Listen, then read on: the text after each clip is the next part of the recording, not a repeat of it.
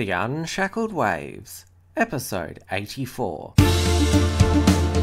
Broadcasting from Melbourne, Australia, this is The Unshackled Waves with Tim Wills, brought to you by theunshackled.net.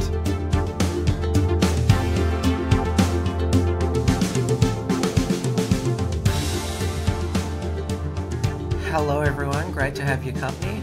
We've got another report show coming up. This time it'll be on the verdict of the trial of the Bendigo 3 in Melbourne that happened this week. Both myself and Associate Editor of The Unshackled, Tom Peroni, were present on the first day of the trial, so we thought we'd get together to discuss the trial, the verdict and its implications. So let's get straight to it. Back to the show. Thanks for having me, Tim. Now, we thought since we were both present on day one of the trial of the Bendigo 3 that we would do a special show to explore the trial verdict and ramifications of it in full. So obviously it was a disappointing result for free speech. The Bendigo 3, which is made up of Blair Cottrell, who is leader of the United Patriots Front, and Neil Erikson and Shortis, they were all found guilty under Victoria's Racial and Religious Tolerance Act of inciting serious contempt or ridicule of Muslims for their 2015 mock beheading video, which they performed in Bendigo. It was to promote their rally at the time to stop the construction of the Bendigo Mosque. Now, there's a lot of facts to discuss, and unlike the mainstream media, we want to make sure we bring you the truth about the facts of this case and what the verdict means. But we might start with the video itself, which involved they used a dummy to perform the beheading, and it was quite elaborate because when they beheaded the dummy, red liquid poured out, so it was designed to be graphic. And the reason they performed this beheading is because they wanted to make the point that if you have more Islamization of Australia, this is what you're, potentially bringing in. Obviously, it's not just performed by Islamic State beheadings, but also by, Islamic regimes such as Saudi Arabia. Yeah, well, look, to be honest with you, I don't personally agree with the way in which they went about expressing their message. So I thought that the video in itself might have been perhaps a little bit controversial. Having said that, though, I understand that they were doing it with the explicit intention to obviously draw attention towards their cause, and obviously they were able to achieve that. As to the response of the government, what we've seen here is a dangerous legal precedent has been now established in Victoria, where we essentially have blasphemy laws, more or less. Obviously, based on the idea of case law, we now have potential future cases where the prosecution could argue that based on this legal precedent, which has been set, we can now essentially be stripped of our rights to free speech and more or less charged and punished for speaking out against a particular ideology. Now, I mean, I personally, I don't agree with 18C, obviously, but I think the arguments in support of this particular law are far more convincing when it's made from a racial perspective. I personally consider racial discrimination to be morally abhorrent, but if someone is going to be discriminating on the basis of an ideology, I think that we as a democratic society should be open to that right. And I think the fact that that has now been stripped away from us is very dangerous, and it's definitely something that we should be avoiding. Not only that, I also think that the double standard that we've seen established here, whereby certain ideologies can't be criticised, and yet particular other ideologies are, it's open season, more or less. I don't know about you, Tim, but I've noticed in my own personal experiences that a religion like, say, Christianity, it's very trendy and fashionable these days for certain people to criticize that particular religion. And yet if people criticize a book which, calls for beheadings and whatever else, then, you can essentially end up with a $2,000 fine, as we've seen happen during the week, unfortunately. Yeah. No religion is, above criticism, or, should be free from, ridicule. I mean, at the end of the day, religion is still, an ideology, and, where, we have a right in a free society to question it. And you're right, there's a double standard. I mean, Christianity is, mocked probably almost daily by Australian comedians, but it's interesting, under this Racial and Religious Tolerance Act, which has been in place in Victoria since 2002.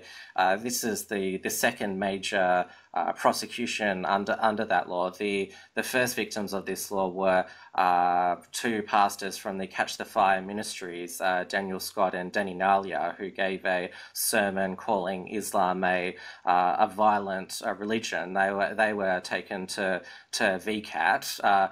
They took this. They were found in breach of it, but they fought this all the way, and it got overturned on the Court of Appeal. But they had to go through basically the entire Victorian legal apparatus. So, as is always the case with this, the punishment is the crime. Now, they were found, the Bendigo Three, they were found guilty at the Melbourne Magistrates Court, and they have said that they'll appeal. So this isn't the end of it. But yeah, it's.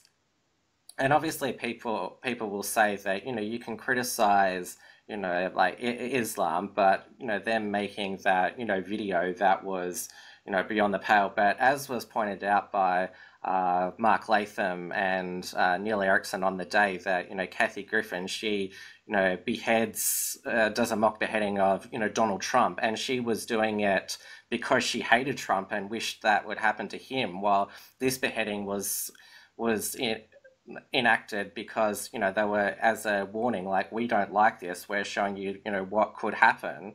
So Kathy Griffin's beheading was, much worse, because it was, this is what she fantasized about, basically, and she's being led into Australia to do her ironically titled Laughing Your Head Off World Tour, yet, she, her career is like back on track, yet these three, they've been fined $2,000 each.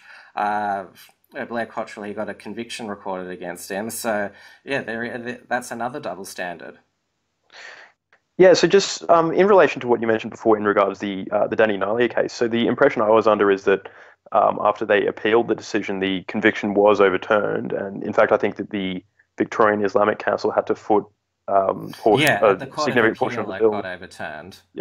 Yeah. So I understand that would mean, like, as a result of that decision, the legal precedent would no longer exist. Would I be correct in saying that? Yeah, that was obviously something that they said. While this charge is about something that the Bendigo Three did. The fact that we now have this legal precedent established in Victoria, it does set a very a very dangerous standard, as we can see. And now I think the idea of, freedom of speech is very much under threat. And I think that many of the principles upon which Western civilization and Australia specifically were founded are now very much, I think, being questioned by this new establishment that we're seeing rising up over the last 10, 15 years or so. And it's not only reflected in popular culture and the media, we're also seeing in many cases, and in fact, as we saw during the week, that even the courts are becoming largely politicized, which I think sets a very dangerous precedent there. When you're seeing even the judicial arm of government has also, fallen victim to this, this cultural shift that we're seeing happen.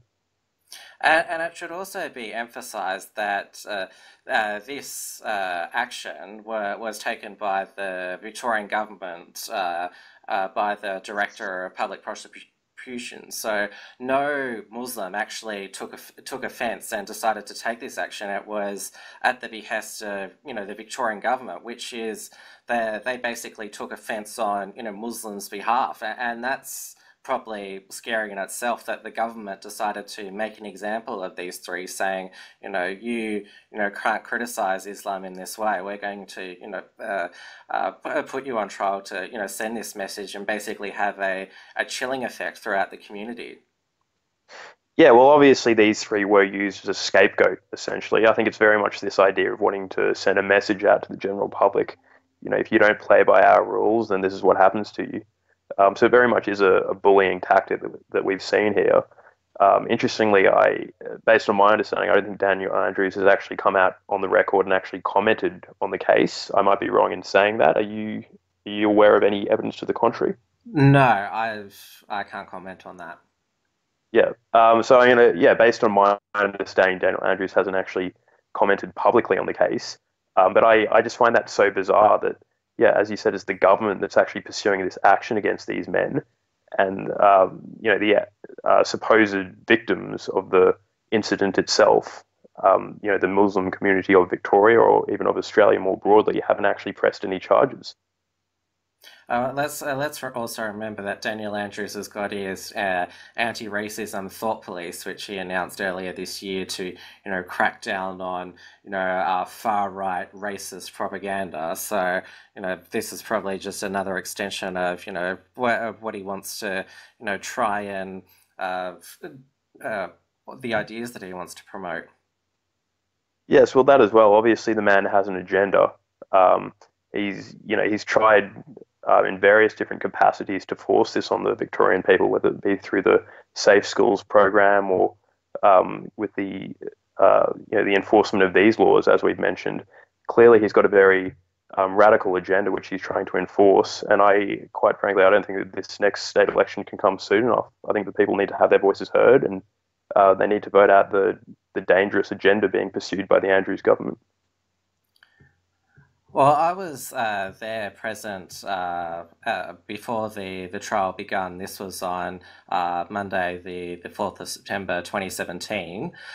So this was the Bendigo three. They entered the court there, and there was, of course, as always happens whenever these patriots appear in public, there was a leftist counter protest. It was organised by the Campaign Against Racism and Fascism, which is a collection of socialist groups, and of course, they said that these Nazis are on trial for their racism. Their chant was no Nazis, never again.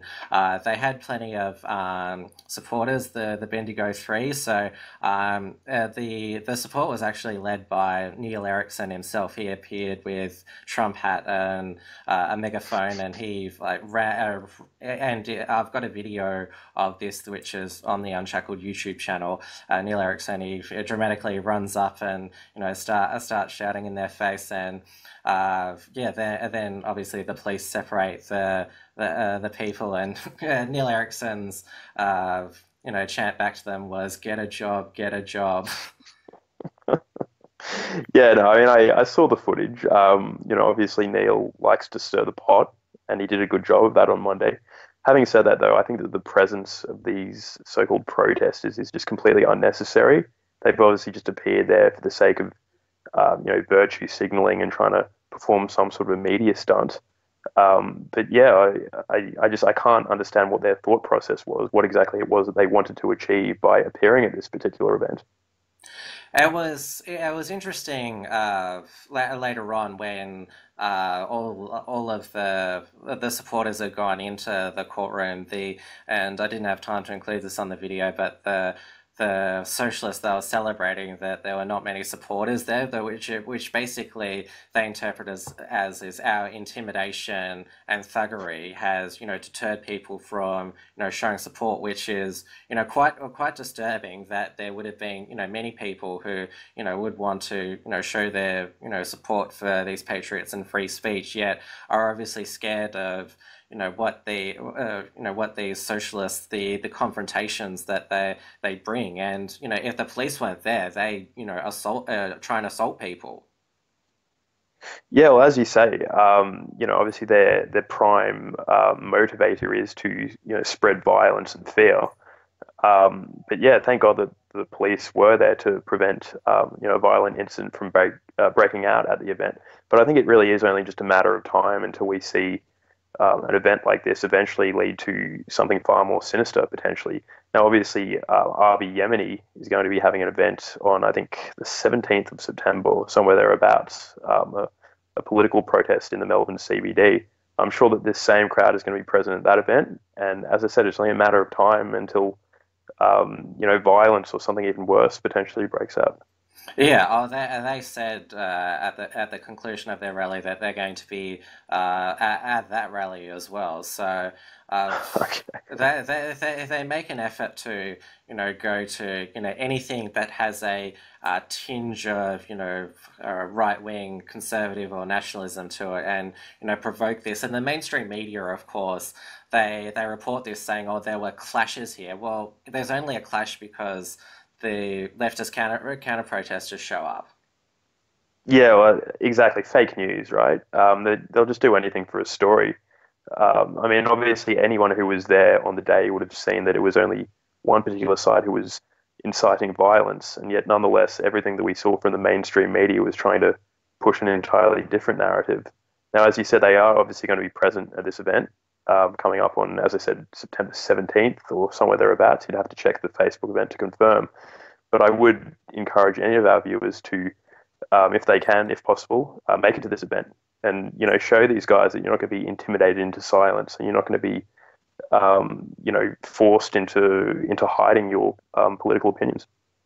An interesting side that there was one of the nationalists I'm friends with on Facebook posted a photo of one of these socialists. They were holding up their no Nazi sign, and it's this really puny skinny guy. And like all the comments are like, that's who we're afraid of. How are like people, men who look like that, basically terrorizing Melbourne. Yeah, actually, I think I might have seen the same image that you did. Yeah, obviously this guy wasn't exactly the most menacing character, but I think that when they do get together in a crowd, they sort of get this, this exaggerated perception of self, where they suddenly think that they're 6 feet tall and 200 kilos. But as you say, I think most of them on their own, they're usually just scrawny little 20-year-old uni students. So it's nothing to fear, I don't think. And it's, I can't believe there's some people who, like, because obviously I mentioned before that Neil Erikson, like, he made a very dramatic entrance that, he was deliberately trying to, provoke an incident with the socialist crowd. But, that's basically saying that, you shouldn't antagonize them because otherwise they'll turn violent, which is basically, be nice to these socialists, otherwise they'll turn violent, which is exactly the wrong mind frame. That's the same thing as be nice to Muslims or they'll attack us. I mean, provocation is not doesn't excuse a crime. Yeah, well, it does reek of victim blaming, doesn't it? Obviously, Neil was just there to have his day in court, and I don't think it's really right that a man who was obviously already in a very stressful situation was then made to feel even greater pressure as a result of having a few dozen so-called protesters there to harass him on his way into court. But no, good luck to him, I think. And the fact that he was willing to stand up to these people and, make a bit of a joke out of their presence, I thought was fantastic. So good on him, I think. And while he was in Melbourne for the trial, he decided to gatecrash a Yarra City Council meeting on the Tuesday night. The people that were with him, based on the signs, they appeared to be associated with the Party for Freedom, which is probably the best, dare I say, trollish nationalist group in Australia with some of their hilarious signs. So they went into the chamber with their chants, Aussie Pride nationwide, and most of their abuse was directed at Councillor Stephen Jolly, who's well-known Melbourne socialist, because, of course, for those who don't know, Yarra City Council, they basically started this chain reaction of councils voting to cancel Australia Day. Now, Stephen Jolly was like, how dare they disrupt a democratic meeting, which is, of course, a bit rich because, we saw, refugee advocates, shut down the federal parliament at the end of last year. So my attitude these days is give the left a bit of a taste of their own medicine, and let's see how they like their inner city council meetings being disrupted. Yeah, you raise a valid point there. I mean, I think we've been taking a knife to a gunfight for far too many years. We've got to start fighting them using their own weapons and their own strategies. And I think the fact that these people were willing to go to that much effort and actually crash this meeting is fantastic, because it's exactly the sort of tactics and the exact same sort of frame of mind that you've been seeing from the left for so long. So it's about time they got a taste of their own medicine, as far as I'm concerned. Now let's talk a bit about the defence that the three put up, and they said that how can we be prosecuted because we're basically mocking an act which is illegal in Australia. They said that beheadings are not legal in Victoria, so we're basically, the government's prosecuting us for offending people by saying that beheadings are wrong. And they also made the point that why would a Muslim be offended by this if it's because the government's basically saying that beheadings are part of Islam. Yeah, no, you do raise a valid point there. I personally am not a legal expert or anything like that, but I think that the legal defence asserted by the Bendigo Three was obviously very solid. And obviously we've talked a bit about the consequences of the decision, and it's probably like, obviously people like us are not deterred, but there's certainly a lot of people who will see this verdict and be even more hesitant now to, raise concerns about Islam, criticise Islam, because look at what's happened to these three. They've gone through, this ordeal through the courts, hanging over their head for, what is it, over a year now.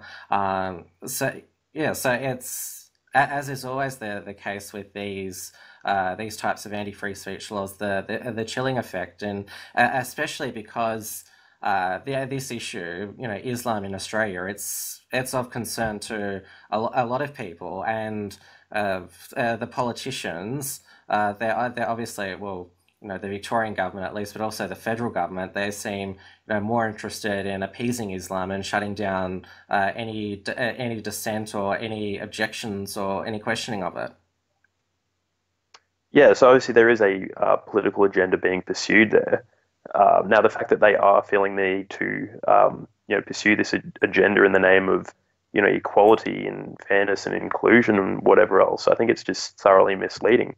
Obviously, opposing an ideology and engaging in reasonable, speech attached to that criticism, I think is, it's what Western civilization is all about. It's what it means to live in a liberal democracy. So questioning that really does set a very dangerous precedent. Yeah. And it's like, well, what does it mean for people who criticize Islam on a regular basis? Well, now that they've been able to prosecute these three, will they go after an even bigger fish such as Pauline Hanson? The ACT now has their own blasphemy law. I mean, this result basically empowers the authorities to basically go after people they deem Islamophobic. Yeah, even I think Tony Abbott a few years ago made a comment about the need for reformation within Islam. So I mean, if you really did, take this this argument to its logical extent, I think there would be so many people who'd be negatively affected by it. And of course, the media reaction to this decision has also been disappointing, and I was especially disappointed with the reaction to it from so-called conservative commentators.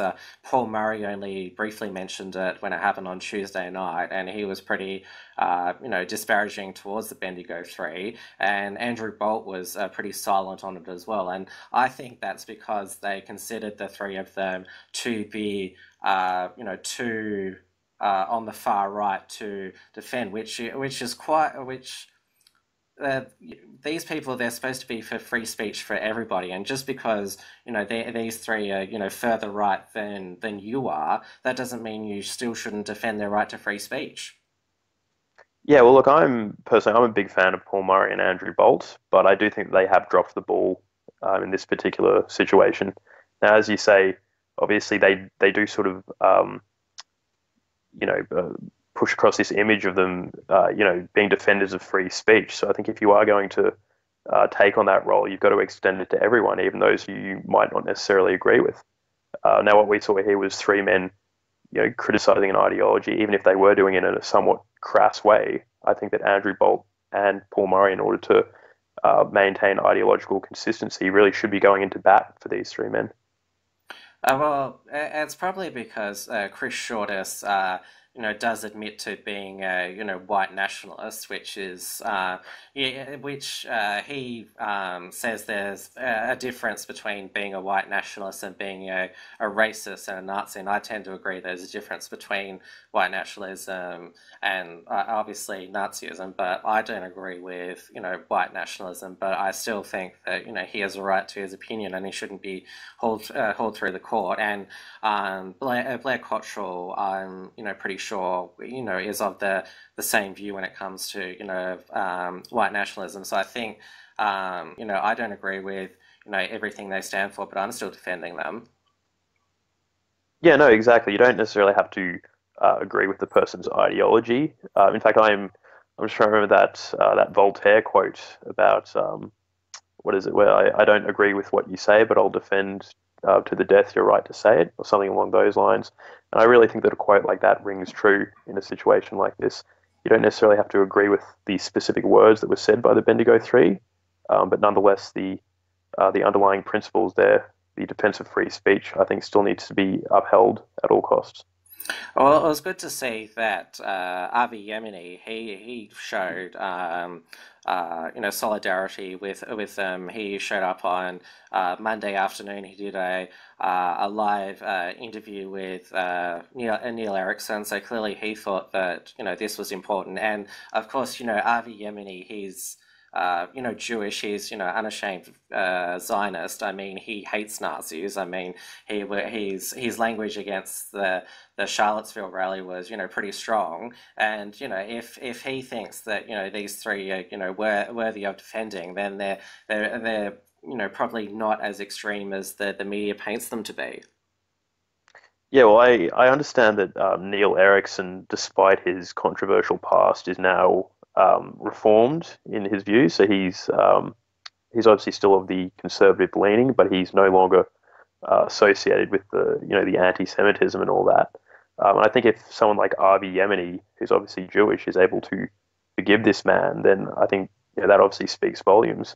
In fact, I was watching an interview on Avi's Facebook page where it was him and Neil speaking following the court case. Really interesting stuff. I would recommend our viewers, if they get the chance, to check it out on Avi's Facebook page.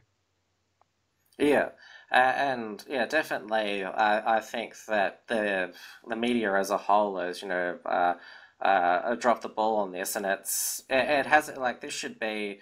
It's in my opinion, the biggest attack on free speech. Yeah, it's not on the front page of the Australian or the most talked about thing on Talkback Radio. It's just that these people, because they're a bit more extreme of let's just not touch that. I mean, that's basically sort of saying that the leftist characterization of them is effective, and all the left have to do is call someone a Nazi enough times, and then suddenly they are deemed so by everybody.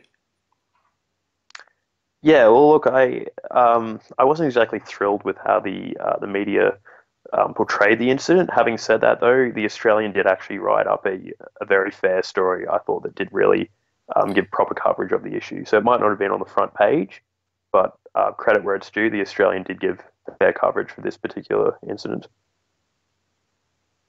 But I definitely think, I mean, there's obviously 18C gets the most attention, obviously, with the QUT case. But yeah, definitely, like there's so many other insidious pieces of legislation against free speech in Australia, and this one, the Racial and Religious Tolerance Act, it's definitely even worse than 18C because, as you said, it covers religion as well, basically ideology, and I think there has been too much emphasis on 18C when there's all these other laws that are causing great damage to liberty in this country.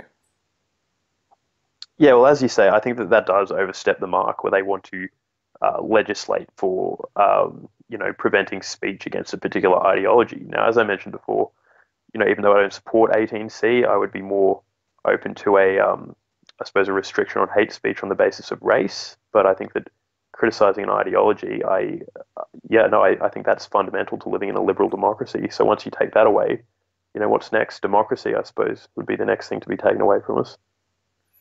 Well, this issue isn't over yet because, as I said, the three have said they're going to appeal. So this will still be news in the future. So we'll definitely keep following it because it is, an important battle for free speech.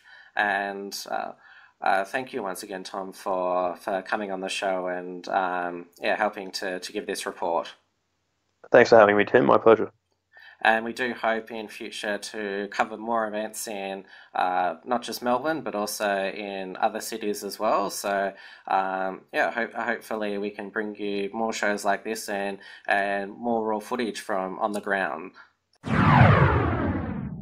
Alright everybody, that's the show for today.